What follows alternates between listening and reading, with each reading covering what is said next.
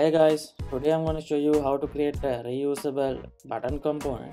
Let's name the file as app button, tsrafce.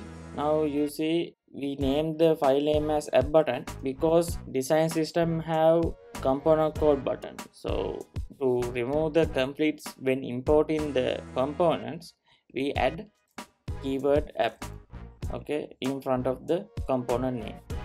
Now let's change it to button, and when you hover it you can get the type. So I'm gonna copy the type and paste it in here. All right, yeah, so this is what you have to do. Now you can pass props like this, so it will work. Okay, so that's the only thing you have to do, but we want to do the styling. Therefore I'm gonna copy the code from my testing project. I think this will work. Let's try it. App button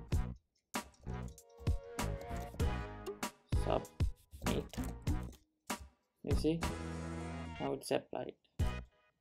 All right, that's it. So let's add with 100% here. So with 100%, yeah, now it's look cool, right? So this is all you have to do. So what I did in app button, so I created the style div using this button and I applied it in here. Then I added the styling. These are the props that you can use inside the button. Okay, so now what we are doing is we are extending our props with that props. So it's like class inheritance.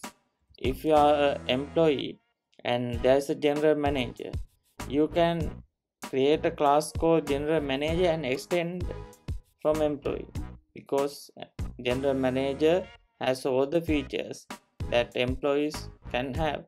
So same thing apply here. In here we extend the button props, we get all the props that available there. If you want more, you can add something like this. You see, so here now I am getting errors because I haven't passed colors. Now it's fixed. All right, this is how it works. So yeah, try and practice it.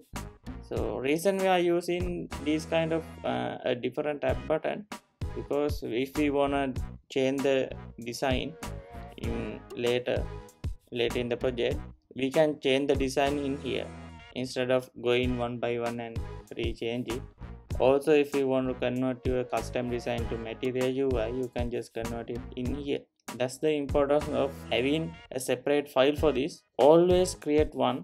It will benefit you in the middle of the project, not when you start the project. Thank you for watching. Give me a like and subscribe. See you guys in the next one. Have a nice day.